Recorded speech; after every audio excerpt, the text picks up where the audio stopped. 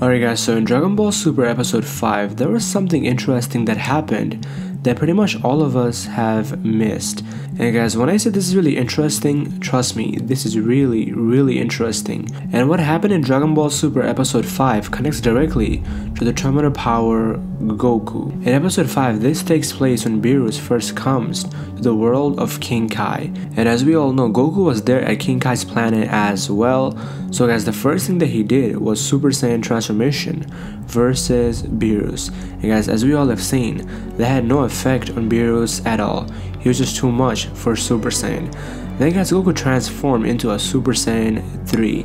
And it says, this is Super Saiyan 3, the most powerful. And guys, as Goku and Beerus are still on the ground, they slowly fly up into the sky. And right when they get there, Goku goes directly to attack Beerus.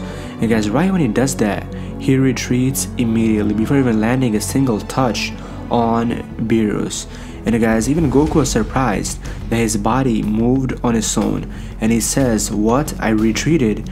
And guys, Beerus was shocked as well. And guys, most importantly, Goku was beyond shocked. He has no idea how that just happened. And right now, Beerus is absolutely amazed and he says, you're very good. In fact, I was just thinking about attacking you a bit. And guys, after that, he also says, if you hadn't retreated, I would have ended your life for sure.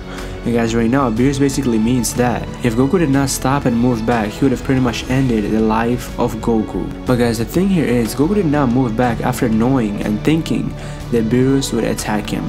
Instead, he just moved back on his own, and even Goku was shocked by what his body just did right there.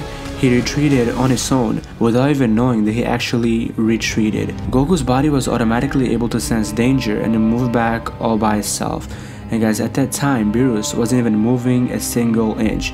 He was just standing right there, and Goku's body was able to sense what was going to happen before it even happened. And the other thing that Beerus here says is, you avoided my blow although you cannot sense the god's energy. And while still being amazed by what Goku just did right there, Beerus asked Goku, are you some kind of genius fighter?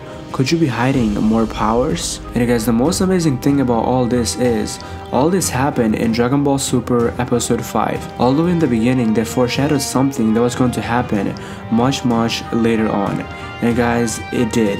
And that was Ultra Instinct. And guys, at first I thought that this just could be a survival instinct that Goku had. But instead it was Ultra Instinct because Dragon Ball series as a whole is known about its foreshadowing. They give us small hints on what is going to happen in the future way back in the past. So guys, in conclusion, in the beginning of Dragon Ball Super, we all have seen Ultra Instinct. And the other thing was, some fans did actually skip the beginning of Dragon Ball Super because Dragon Ball Z Battle of Gods and also Resurrection of Frieza was being retold in Dragon Ball Super's beginning.